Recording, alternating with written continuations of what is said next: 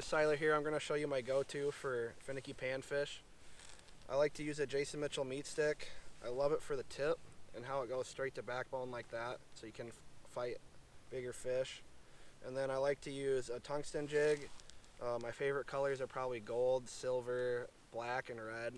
Seems to match the hatch very well in most cases.